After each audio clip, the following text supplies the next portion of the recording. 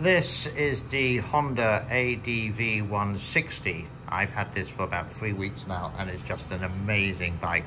Been on a couple of ventures, you can check that out on this channel. But this is sort of like a warning for you. Now, I've had 3 motorbikes since I've been in Cambodia, but when you do buy the motorbike, before you zoom off into the sunset, a couple of things to check. Make sure the fluid for the brakes is okay there. Make sure it's okay there. Do double check that they have put in some oil, which is down there.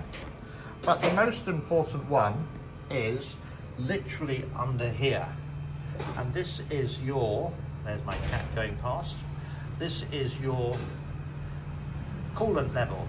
Now, every motorbike I had, they don't fill it up. It's minimum. So before you go, spend an extra couple of dollars and put that in your bike. There's a top tip for the ADV Honda 160.